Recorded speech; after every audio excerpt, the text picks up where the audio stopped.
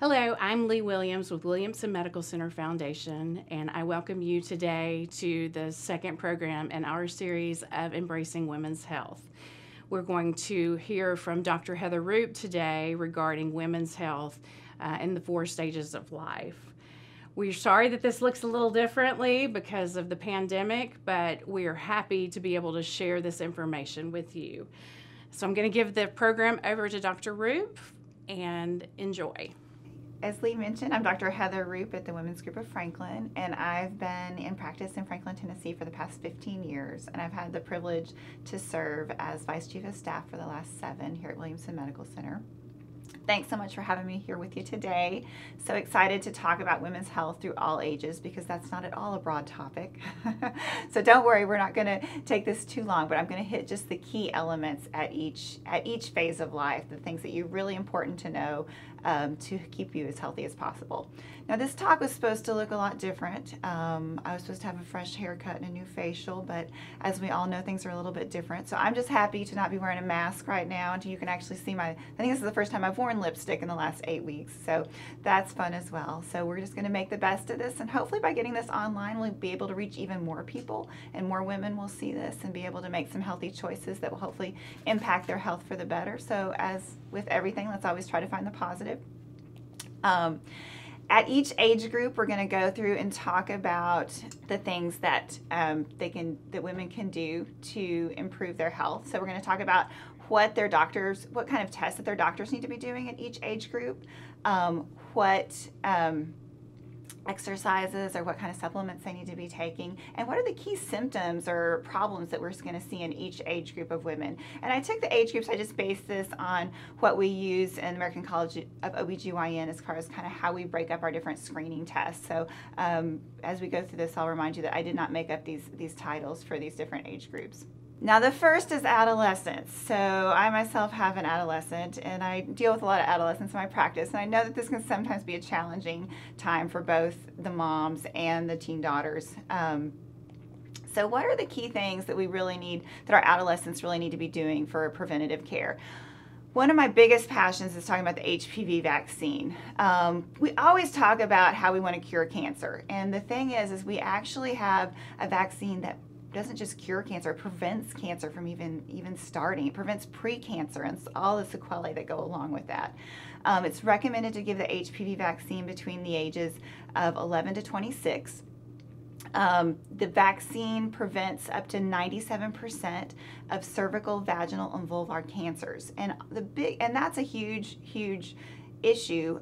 Not just preventing those cancers, though, is that it prevents pre-cancer changes, because the actual rate of cervical cancer in the States is pretty low, but what we do see is about 400 to 500,000 women a year get painful surgeries or invasive procedures to remove portions of their cervix and uterus that we do to prevent the cancer from progressing. So a lot of women get this pre-cancer changes, and this HPV prevents that as well.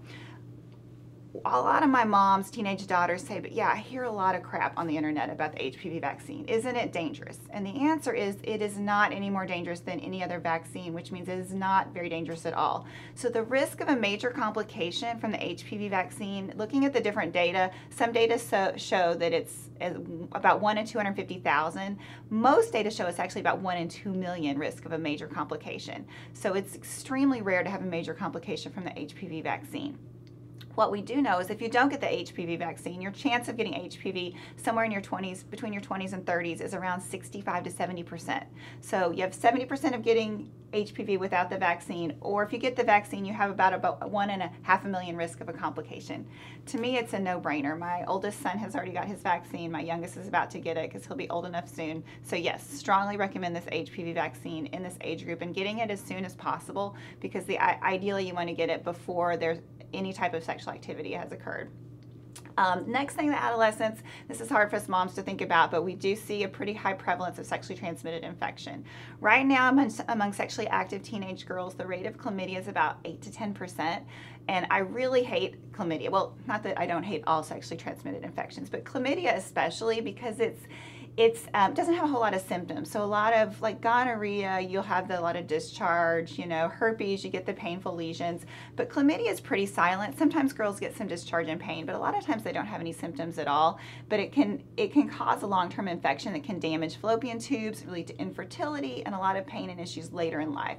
So it kind of sets in the teenage years, and it can kind of creep in and cause problems. So all sexually active teen girls need to have a STD screening at least once a year, or if they've had new partners. Mood disorders, eating disorders, we see a lot of eating disorders in our teenage patients, and a lot of times the first symptom of that can be irregular cycles. So when they're not eating properly, that can affect their period. So that's one key thing as a OBGYN I'm always looking at. Now, under the age of 21, they do not need a pap smear. Now, that doesn't mean they don't need to have an exam, and we'll talk about that in just a second, but they don't necessarily need to start their pap smears till age 21. And then usually we recommend, people are always like, well, when do they need to come to the when do I need to bring my daughters to the gynecologist? And in general, we recommend if they're not having any other issues, somewhere between 13 and 17, it's good just to have an intro visit so they can at least meet us and talk about any issues that they have. And we can make sure they're caught up in their vaccines and make sure that they don't have any concerns about contraception or anything else. But some of the things that they would need to truly come to the doctor for. So I always tell moms they need to bring their daughters to the gynecologist either age 21 or if they're having problems or if they're sexually active.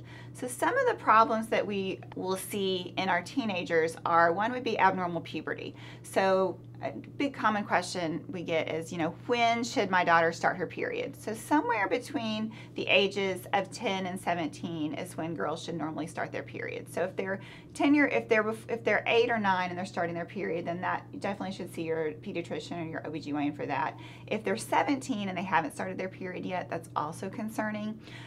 Or if they're 14 and they show no signs of olive puberty. So if they're 14 and they have no breast development, no pubic hair, then and no sign of their period, then that's also when they should come in and see the provider. Painful periods, and I'll talk about this in the other age groups as well. Your period, it's normal to have some mild cramping. Women who have some mild cramps, they take some ibuprofen, they feel a little crummy for a couple of days and push through, then that's okay. But if girls, especially young girls, if they are home with a heating pad for 2 or 3 days, having to miss school, having to miss their sports events because their cramps are so severe, that is not normal. And I think a lot of people think that that's normal for teenagers, but it's really not. So if your daughter or if you're a teenager that's having that symptom, definitely that's something you want to talk to your provider about. If they have trouble inserting tampons, this is another common thing that we see, young girls, if they're not able to insert tampons. A lot of moms assume, oh, it's just because, they're nervous about it or whatever, but lots of times that can be a sign of some type of abnormal anatomy. So if their hymenal ring didn't form properly, or sometimes women can have abnormal vaginal septums, then that will often show as the first symptom of that. If they're having trouble or difficulty inserting a tampon, they should probably see a gynecologist. We mentioned symptoms of STIs and also contraception. Right now, with some really good news, because we'll take any good news that we can right now, we are actually seeing the lowest rate of teen pregnancy and the lowest rate of teen abortion that we've seen since the 1940s. And a big reason for that is our current availability of LARC contraception. So what that means is long-acting reversible contraception. So now our first-line contraception for adolescents and young adults are things like IUDs and implants. There's an implant that goes in the arm called an Nexplanon, and both the implant and the IUDs are one-time insertion, so the girls don't have to remember it. Doesn't interact with any other medications, and they're both 99.9% effective and can be reversible, and their fertility go completely back to normal when they're ready to have fertility again. So that's been very effective, and the fact that that's now covered by insurance has made our rate of teen pregnancy extremely low right now. So that's a good thing, and it's good to know that those are safe options for teenagers as well. So what are some healthy things that teenagers need to be doing to keep to be healthy through the ages? And there's a lot of different. It can be confusing, the number of different supplements or the number of different people who are telling you to take different supplements. So I just went with the recommendations that all the different organizations agreed on as far as when I talk about the different supplements for each age group. And the key thing for our teenagers or for adolescents is calcium. So they need to be getting at least 1,300 milligrams of calcium, and that can be a combination of diet and supplements. This is a key time of building bones. So the amount of exercise and calcium intake that they have in their adolescent years is going to translate to stronger bones once we hit menopausal years. And we'll get to menopausal years in about 15 minutes. But we really see the impact of that calcium and exercise now, long term, as they get older, to help keep stronger bones. Folic acid, all women of childbearing age are recommended to get at least 400 micrograms of folic acid a day. The key thing with folic acid is that it's something that's actually better absorbed as a supplement than from food, which is unusual. Most obviously nutrients are better absorbed from foods than they are supplements, but we see with folic acid it's actually better absorbed from a supplement. So usually you would want to make sure they're at least getting folic acid and calcium. This can usually be you can get this from just getting a regular multivitamin, but if they didn't want to take a full multivitamin, then that you could get some combination of those two.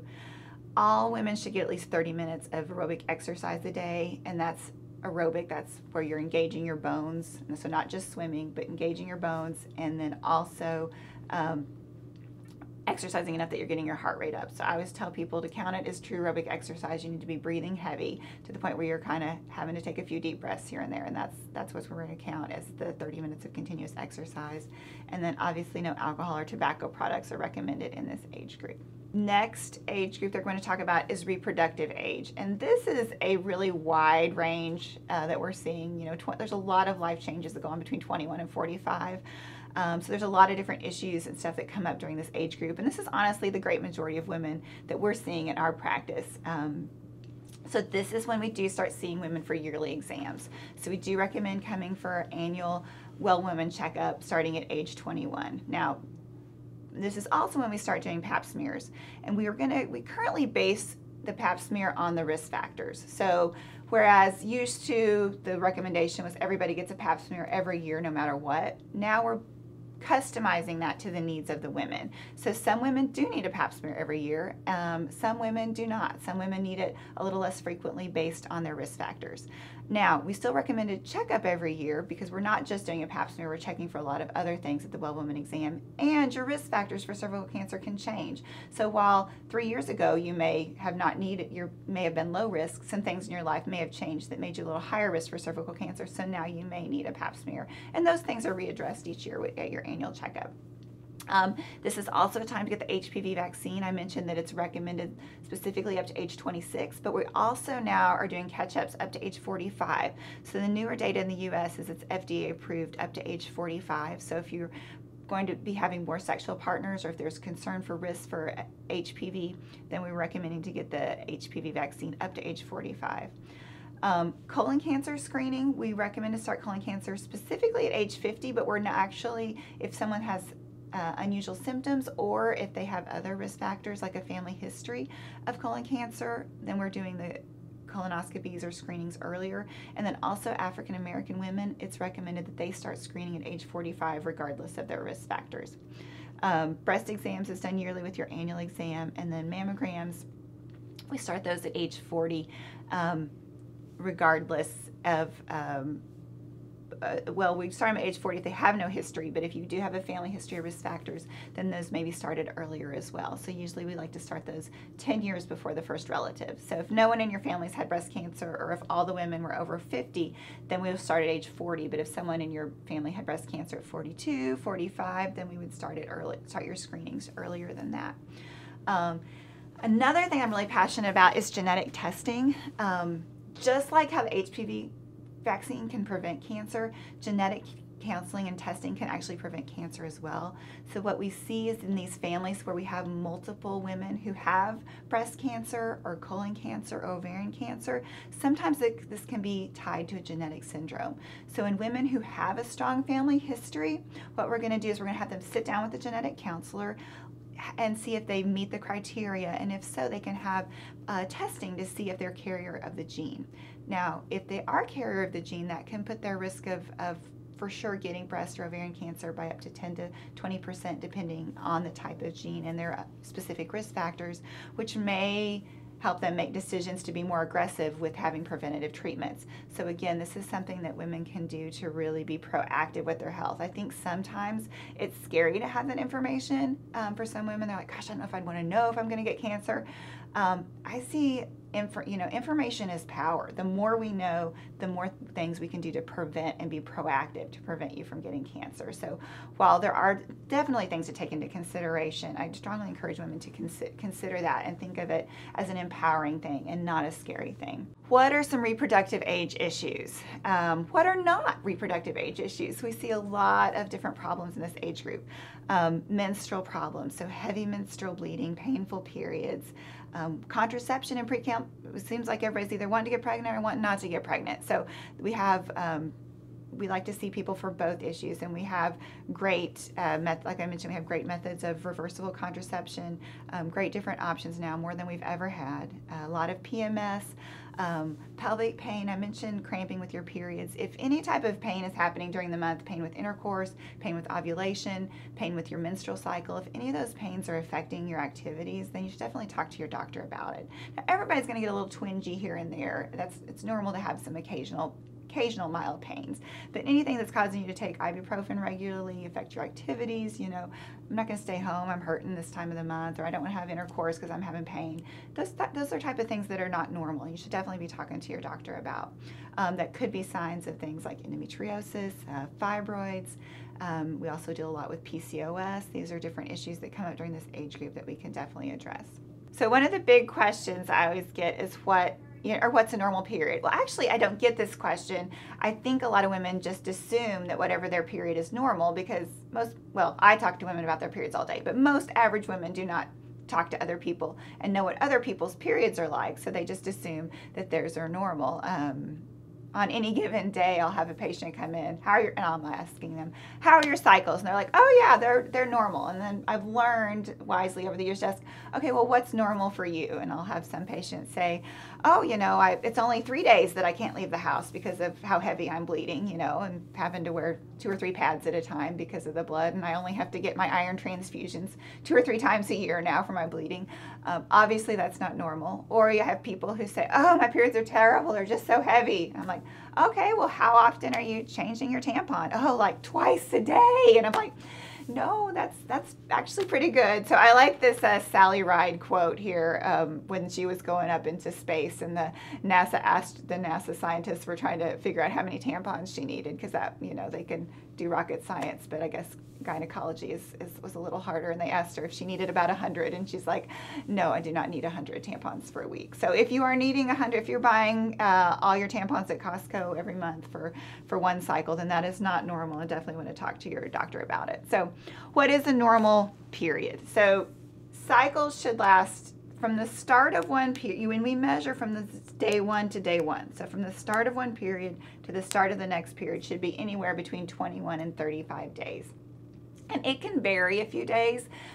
It may be 28 days 1 month, it may be 32 days, and that's okay. A lot of people get freaked out if it's even a day off. Or some people get really concerned if it's not the same day of the month, but not taking into account that each month has a different number of days in it. So especially February always throws women off, when there's like 3 less days in the month.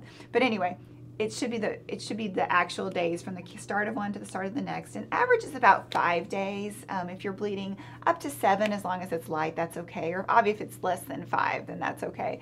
But average is about 5 days, and it should be heavy, for a day or two. And what we would consider kind of on the higher end of normal would be if you're changing a pad about every 2 to 3 hours, but that should only last for about a day or 2, and then it should lighten up after that. So if it's much heavier than that, then definitely talk to your doctor. Blood clots. People get very concerned with blood clots, but usually blood clots just mean that your blood is functioning normal and it's clotting. But if you're having really large clots, especially if they're causing pain, then that would be concerning. And then again, your cramps should not be to the point where they're causing you to stay home or miss activities. So what are some healthy things that you can do in this age group? Because this is the age group where a lot of our viewers are going to be. I mentioned the folic acid. All women who are of reproductive age should be getting at 400 micrograms of folic acid a day, as long as they have the ability to reproduce. So if you've had your tubes tied, or if your partner's had a vasectomy, you don't necessarily need to be on the folic acid. But anyone who's on folic acid, you need to be on folic acid before you conceive, or being on folic acid before you conceive reduces your risk of spina bifida and other birth defects by up to 50%. So tiny little pill, easy to take, and usually it's in all women's multivitamins. So you definitely want to be on the folic acid regularly. Calcium, you want in this age group, you need 1,000 milligrams a day between your diet and your supplements, and again, that's to help prevent osteoporosis. Vitamin D, a lot of people are very focused on vitamin D these days, but you need about 800 units of vitamin D a day, and you don't need your vitamin D level checked unless you have other risk factors for osteoporosis. So in this age group, 21 to 45, do not necessarily need your vitamin D checked, but you do need to be taking vitamin D every day. Limiting your alcohol to 1 drink a day, and that is an average of 6 ounces a day. Now, I know during the corona there's a lot of memes going around about alcohol, and there's probably been a little bit more than 1 drink a day in several households during the pandemic and during the quarantine. But I think it's helpful to remember that really the healthy amount is only 1 drink a day. So if you're drinking more than that, that's on a regular basis, that's probably not ideal. And so as things are past, as you know, this quarantine is getting longer and as things are releasing, I think it's really important for us to kind of get back on a little healthier attitude and a little healthier approach to alcohol. I think our society kind of embraces, you know, the mommy needs her wine, and you know, all the wine down Wednesday and all the little memes, and they're funny, and I think there's you know, definitely a place for a glass of wine and a friendly night out with friends. Oh, someday when we have our night out with friends to drink wine, we'll look forward to that. But I think it's just a helpful reminder that the average recommended is no more than 6 ounces of wine a day, and I think it's 2 ounces of liquor. I'd have to look that up, but just to be a little cautious of that. Again, exercise, there should be no excuse during this beautiful weather while we've been quarantined not to be at least getting out walking 30 minutes a day. Exercise during, of course, I'm a big exercise proponent, but that's going to be helpful for a lot of the different symptoms that we talked about as well. Exercising daily is going to reduce your PMS symptoms. It's going to help with symptoms of PCOS. It's going to help with mood. It's going to help with metabolism. It's going to help prevent osteoporosis. So we should all be getting out, engaging our muscles 30 minutes a day. And then sugar limiting to 25 grams a day, which is really only 6 teaspoons. And I think this is the one that I have the hardest time with. Even though I try to be super healthy, I eat my fruits and vegetables, I get an exercise, but I really like cookies because they taste so good. But I think it's really helpful to think about how much sugars we're really getting in our diet, in this American diet, and how much that leads into obesity, which is a whole other talk in and of itself. But really looking at how much sugar we're getting in our diet. And if you're struggling with weight, if you're struggling with PCOS, really the very first step is just counting those sugars and make sure you're getting down to the 25 grams a day and getting that 30 minutes of exercise. So if you're doing nothing else to improve your health, if you're really trying to cut back, really cut back on that sugar and increase your exercise. Now, mature women, I love this category because I'm pretty much there. Mature women is 46 to 64, and I saw this funny picture at a little shop I went to recently, back when we were shopping. It said menopause because nature decided that PMS, pregnancy, labor and delivery, breastfeeding, stretch marks, saggy boobs, and cellulite were just not enough. So I thought that was pretty funny. And really, a lot of women, I know a lot of women get scared about menopause, or a lot of women start blaming their problems on menopause, probably starting about age 35. Women come in and they're having some problem. They're like, I'm sure it's perimenopause. They start dreading it and start blaming things on menopause way early. But really, the main symptoms of perimenopause, menopause will be irregular cycles. So if you're having regular cycles each month, then you're probably not perimenopausal. So usually like mid-40s, we see women, their cycles start to space out. They start skipping cycles here and there. Occasional hot flash, occasional night sweats. Those symptoms kind of wax and wane, usually for 2 to 3 years, and then kind of get a little worse. And then once they go a full year without a period, then that would be considered menopausal. And the average age of menopause is 52, and usually we start seeing the symptoms kind of late 40s. So if you're 40 and your cycles are regular each month, you probably can't quite blame your problems on perimenopause just yet. And let me reassure you too, I would say about 80% of my patients cruise through menopause, perimenopause with very few issues. A little bit, like I said, a little bit of hot flashes, a little bit of night sweats, kind of push on through. But about 10 to 20% do need some type of hormonal or herbal therapy to help with their symptoms. But the great majority cruise through just fine. I think it's just the ones that have a difficult time with it that kind of scare everybody else. But most women, it's not a huge deal. And if it is, we got some things to help you with that. But I don't. Let's not blame everything on menopause, and let's not be too scared of it. We'll notice as we get these a little bit older age groups that our preventative and our our preventative tests getting a little bit longer because we're starting to see more medical issues. So we still recommend annual exams and pap smears in this age group. And again, this is going to be based on the risk factors. And then this is where we're going to see colon cancer screening more regularly. So we do recommend everybody starting at age 50, and then usually depending on your risk factors about every 10 years after that. Now, colonoscopy is still the gold standard for colon cancer screening, but we do have some other options because I have some patients who are just not going to get a colonoscopy. They're just the idea of that, even though it shouldn't be scary, for some women, they're just like, that's just not going to happen for them. So we have a newer option out called the Cologuard, and what that is actually a stool. You produce, you poop in a bucket at home and you mail it into the lab, and they analyze the poop and they look at that and they are able to look at the stool sample and determine if you have risk factors for cancer. So they look at the actual DNA particles that can come from the cancer. It's in the stool, and it's actually a pretty good test. It's not as good as colonoscopy, but if it's normal, then it's very reassuring. Now, if it's abnormal, you'd still have to go on and get a colonoscopy. But for women who say that colonoscopy is just not for them, then that would be at least something to consider. It's better than doing nothing. We do recommend yearly mammograms and yearly breast exams. It's a little bit controversial because each different organization is recommending something different for mammograms. So you have some organizations who recommend starting at age 50, you have some recommending starting at age 40, you have some people who recommend getting them every other year. We still at the American College of OBGYN recommend the yearly mammogram starting at age 40, and that's based on the fact, again, the earlier you detect, the less invasive treatments you're going to need for your breast cancer. So I still encourage my women. Now, this should be a personalized decision, though. Some people may be at low risk and may prefer to go less often. And I always say, let's make these decisions together. Women are always like, are you going to make me get my mammogram? No, I'm not going to make you do anything, but we're going to work together to find out what your preference is and what works best for your health situation. Mentioned the genetic testing, and then osteoporosis screening is starting. We recommend that at age 65 or younger of risk factors, but I find that a lot of my women do have risk factors because risk factors are going to include weight under 130 pounds, Caucasian, being on steroids for a long period of time, or certain other long-term medical conditions. This is what we're going to want to do earlier screening. And the osteoporosis screening is pretty simple. It's just literally kind of like laying down and get an x-ray. And this is also when we're going to start screening for heart disease, thyroid disease, and diabetes, even in populations that don't have risk factors. If someone has risk factors for this, we're going to start way earlier. But if not, we're going to start screening of those around age 45. What are some mature women's issues? Well, I mentioned the perimenopause, menopause issues.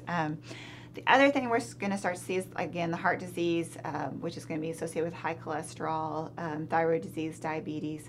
Pelvic floor dysfunction. Now, it is not normal to pee on yourself when you cough or sneeze or exercise. Now, it is very common, but it is not normal. But this is kind of the age group where we start to see these symptoms show up. What happens is that childbirth stretches out the pelvic muscles. Age, gravity cause your bladder, your rectum, your uterus to drop, creating pressure on your pelvic floor, and that causes that to be weaker. So when you have coughing or sneezing, it causes you to leak urine. Some of the first things you can do to help with that is weight loss. If you're overweight, especially if you're overweight in your abdomen, that extra pressure pushes on your bladder and can cause even pushing on that pelvic muscles even more. So weight loss is a big thing. And then pelvic floor exercises. So we actually have pelvic floor physical therapists that can help strengthen those pelvic muscles and make them stronger to hold up your bladder. So women who are having this issue, Lots of times they're like, oh, I don't want a surgery. But lots of times we can get away with if weight loss and the pelvic floor exercise will really fix that for a lot of women. Now, if not, there's some great procedures we can do to help hold that up. But usually the weight loss and the exercise are the first options for that, and that can be very helpful. Sexual dysfunction. I spend a lot of time with women talking about issues of low libido, of vaginal dryness, especially in this age group. I think it helps a lot of women to know that just how common it is. They've looked at studies, and about 40 to 50% of women over the age of 40 report zero libido.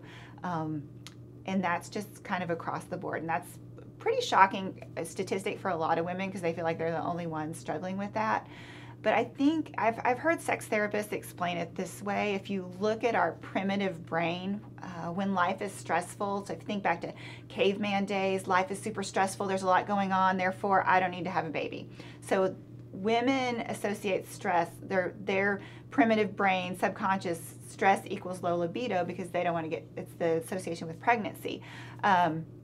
And what are our modern lives except one giant ball of stress? So I think that understanding that, and not saying that you have to just accept that and that has to be normal, but realizing that that is common. But there are now we do have different therapies and different treatment options, both hormonal, non-hormonal, prescription, non-prescription. There's been a lot of different options and breakthroughs in this area in the last 10 to 15 years. So definitely talk to your provider about it. But no, it is common, but it's also something that's super treatable, and lots of times it's just a matter of understanding that's okay, and that kind of will wax and wane with different parts of your life. Health promotion. So these women, okay, our calcium recommendation is back up to 1,200 milligrams in this age group because, again, we are trying to build those bones strong. Because when that estrogen level drops with menopause, estrogen is what kind of helps those bones hold together, that calcium. So now that estrogen is dropping, we start to see bone loss, and that's why we start to look at osteoporosis in this age group. Again, we want the vitamin D, want to limit alcohol. Excess alcohol has also been shown to increase your risk of osteoporosis. Exercise, again, limiting your sugar. And those are for all age groups. Okay, so our last age group is for women over the age of 64. And I like how they didn't even try to come up with like a nice, name for these women. They're just like women over 64. So I'm going to call these women over 64 the Betty Whites because they're super awesome and feisty. So my awesome feisty women over 64, this is what they're looking at for their health issues, specifically related to women's health. So what kind of screenings do they need to get? Now, they still need to recommend to get yearly checkups. So as part of the yearly checkups, kind of in this age group, we're looking for different issues for them and making sure things are going okay. Now, they may not need a pap smear over age 65. Looking at their different risk factors. Now, if they've had an abnormal pap history, if they've had HPV in the past, then we will usually continue pap smears. But if they've always had normal pap smears, then they may not need them over 65. Now, if they want their pap smears, a lot of my Betty Whites, they want their pap smears. And so I am not going to argue with them because I've learned that you should not argue with women over 65. They know their bodies, they know what they want, and so I will counsel them, but if they want their pap smears, they can definitely have them. But if you really look at the statistics, they would be at much lower risk for cervical cancer than most women. Colon cancer screenings recommended to continue up to age 85. Mammograms is recommended as long as they're in good health. And this is still an age group where we still recommend the genetic screening. A lot of these women really understand that the testing for them is real. Yes, they want to know, but they also want to know for their daughters and their granddaughters.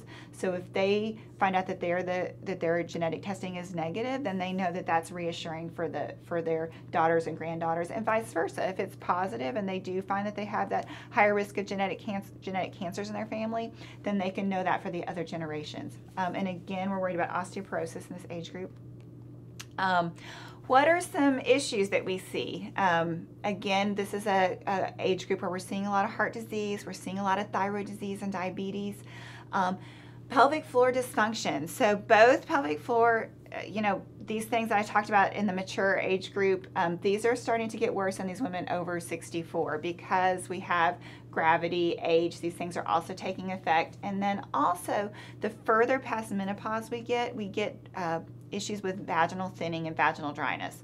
So the vagina has a lot of estrogen receptors in it. So as your estrogen levels go down after menopause, that tissue can get thinner, and it doesn't have as much blood flow, and so we see that worsening for the pelvic floor. So in these women, often in addition to the weight loss and pelvic floor exercise, will often add in vaginal estrogen to help thicken that tissue and help improve the blood flow. We also see this for this age group will often have a lot of pain and dryness with intercourse, which we now have a lot more treatments than we used to have, but really the main best treatment is just replacing the estrogen vaginally, because giving the estrogen vaginally, we don't have to worry about any of the other side effects because it's not flowing to the rest of their body, but by giving it vaginally, we can improve that blood flow, and really it's one of the really makes a difference in a lot of these women's lives, because after about 2 or 3 months of using this vaginal estrogen, I'll see these women go from having a 65-year-old vagina to like looking like a 40-year-old vagina. I mean, it really improves the blood flow. You can see the color change from this pale white to this normal red color. Makes a huge improvement in these women's quality of life. And then also osteoporosis is the big thing that we're going to worry about in this age group. So we want to make sure that they are getting their screenings and taking their calcium, their vitamin D. In this age group, you're looking at, again, the 1,200 of calcium, the 800, limiting their alcohol because it makes their osteoporosis worse, and we don't want them to fall, because if they fall and they have early osteoporosis, they're likely to break a hip, which is going to affect their health on all their levels. Again, trying to get exercise daily, trying to limit the sugar, keeping a healthy weight. Thank you, Dr. Rupe. That was incredible. Lots and lots of great information. And I had some questions that were asked from some women in the community. Awesome. Gail asks, how does OB/GYN care look differently during the pandemic? Well, this has obviously been a challenging time for everyone, and it's hard to know how we should approach our care.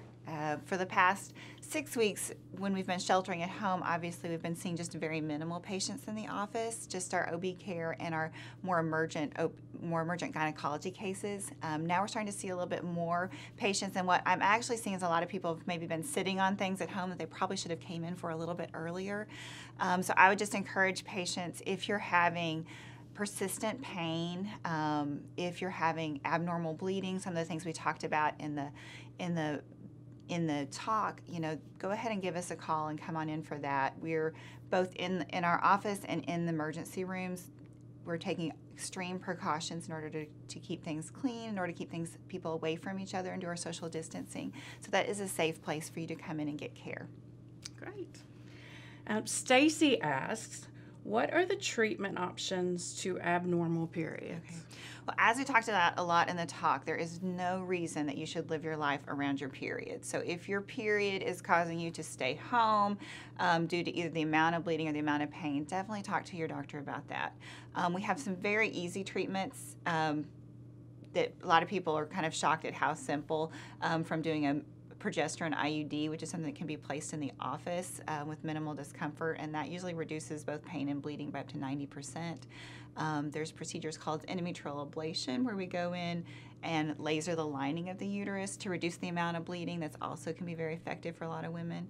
We have minimally invasive hysterectomies, which a lot of women get scared by the word hysterectomy, but currently, most of the time, we're able to conserve women's ovaries so that they don't have to go through menopause in order to not have periods anymore. So their hormones are still the same. They just don't have that pain and bleeding each month with their cycle. So a lot of women are very appreciative of how that improves their quality of life, as well as multiple different medical medicines that they can take to help reduce their menstrual flow or their bleeding. Okay. What are some of the best treatments for menopausal symptoms? That question comes from Hillary. Hillary, yes, this is a common question I get. Usually, we like to start with easy. So I always like to start with diet exercise changes, reducing your caffeine, reducing your alcohol, dressing in layers, trying to get enough sleep, trying to exercise daily. As I've talked about through the talk, I really promote the exercise as one of your key treatments. If that doesn't work, you go to herbal therapies.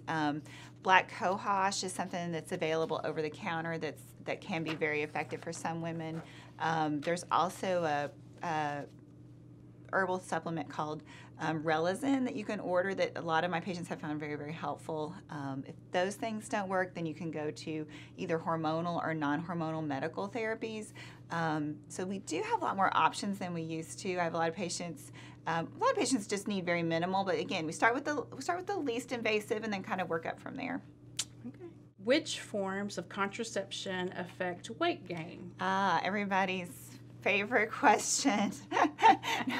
Nobody wants to get pregnant or gain weight. Well, some people want to get pregnant, but a lot of them don't. And if they don't want to gain weight with that. Now, I always tell people not everyone's body reads the package insert on how they're supposed to respond to medications. So every once in a while, I have somebody who will gain weight on a pill or a certain contraception that we don't see in the studies. But looking at 99% of women, the current dosing of our oral contraceptives or regular birth control pill does not cause weight gain. IUDs do not cause weight gain. The Nexplanon, the implant in the arm, does not cause weight gain. Sometimes with the Depo-Provera shot, we do see some weight gain with that in the studies. But the great majority of the current contraceptive methods that we have today do not, and tubal ligations do not cause weight gain at all, or removing the fallopian tubes does not cause weight gain.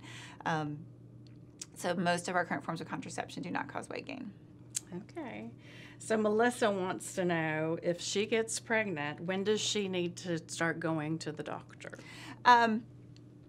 Would like you to call, especially we would like people to call right away when they get pregnant so that we can base their first visit on their specific risk factors and make sure we get them in at the right time. It's actually ideal if they come in before they get pregnant. We really like to do preconceptual visits. That way we can sit down and go through their different health issues and make sure they're look at their medications, make sure they've had the right screening tests. So yes, call right away when you're pregnant, but in an ideal world, I'd love to see patients about 3 or 4 months even before they get pregnant so that we can kind of maximize their health during that time. Oh, fantastic. Well, thank you so much for your information. If somebody wants to make an appointment, they want to come see you and learn more, how do they get in touch with you? I'm at Women's Group of Franklin here in Williamson Medical Center, and our office number is 615-778-0010. They can also connect with us on our Facebook page at womensgroupofranklin.com, or I have a women's health blog that I do for WebMD, so you can check that out. I have links to that at our Women's Group of Franklin page as well. Oh, great. Thank you, Dr. You're Rupe, welcome. so much. And thank you for joining us. And we'll look forward to seeing you in September when we talk about breast health. Have a good day.